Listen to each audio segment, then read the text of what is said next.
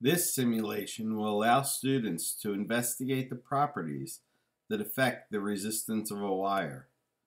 When the students start the lab, they'll be given a wire with different length and cross-section, and the resistance of the wire will show up in this part of the program. Students can change the length of the wire by clicking on the wire itself.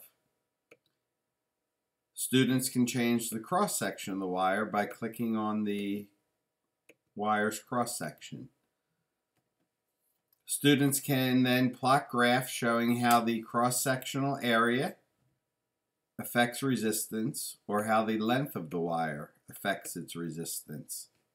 Students can then change wire type and see how the wire type affects resistance. I would suggest collecting data for length versus resistance and doing this for copper and aluminum wire. Plotting both graphs on the same set of axes so they can see how the wire type affects the slope of the graph.